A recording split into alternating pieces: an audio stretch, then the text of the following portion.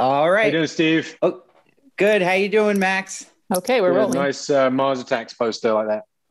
Ah, thanks. You got good eyes, man. Thank you for that. I'm really excited to be joined by you right now. And before I even get into this interview with Max, everybody, just a heads up, we are going to be talking spoilers for season 4, episodes 1 through 3. So make sure you watch those first before we get into this. So, as you're saying, thank you for the compliment, Max. How you doing today? Good, man. Thank you for your time. Oh, no problem. So, can you clear up for us with episode 3 here? We got a lot of Nick action, and I'm wondering, was it totally Nick's idea to bring Hannah in to get June to spill the beans here, or was he not even actually involved with that process? Sorry, repeat the question for me one more time.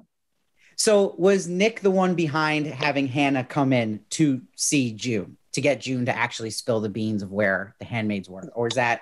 Oh, I definitely don't think so. No, I don't. Okay. I don't think that Nick would ever be capable of being sort of personally responsible for something that malevolent, especially Yeah. not something that would have that kind of impact on June. No, that's all sort of antithetical to his intentions, I think.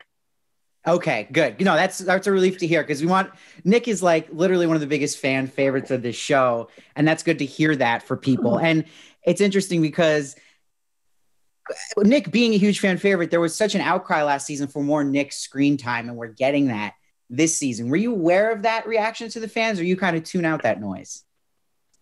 Um,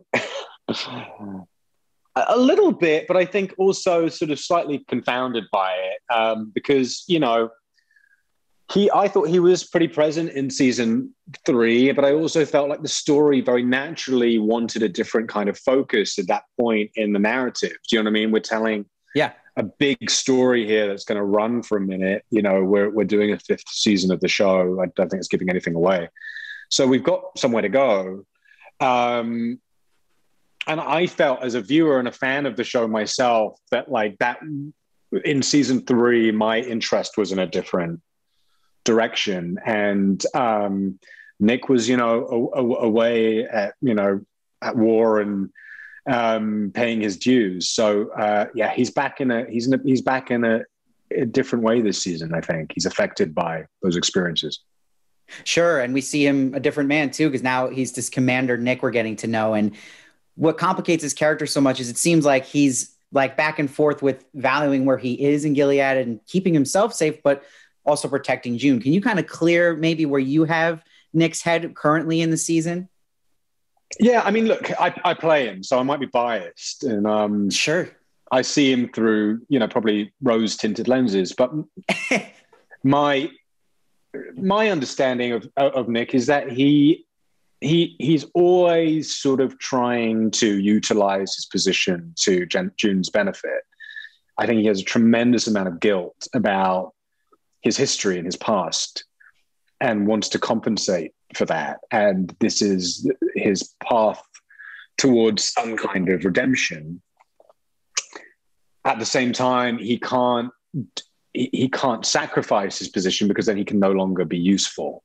So it's this kind of balancing act he's always trying to figure out, and he doesn't always get it right, which is what's so fun to play.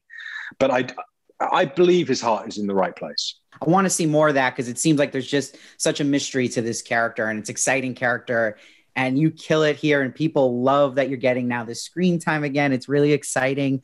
Thanks, man. Max, thank you so much for joining me today. And everyone, obviously check out The Handmaid's Tale on Hulu every Wednesday. A new episode drops, and I hope to talk to you again in the future sometime. Thanks, Steve. I appreciate the time.